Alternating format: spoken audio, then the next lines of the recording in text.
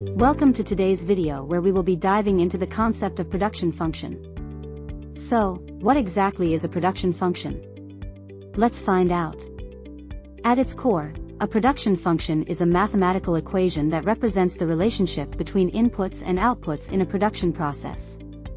Inputs can include various factors such as labor, capital, raw materials, and technology, while outputs represent the quantity of goods or services produced. The production function helps businesses understand how different combinations of inputs can lead to varying levels of output. One common type of production function is the Cobb-Douglas production function, which assumes a specific mathematical form to represent the relationship between inputs and outputs. The Cobb-Douglas production function includes parameters like the elasticity of substitution and the returns to scale, which further refine the understanding of the production process. By analyzing the production function, businesses can make informed decisions about resource allocation, efficiency improvements, and maximizing output. In conclusion, the production function is a powerful tool that helps businesses understand and optimize their production processes, leading to increased productivity and profitability.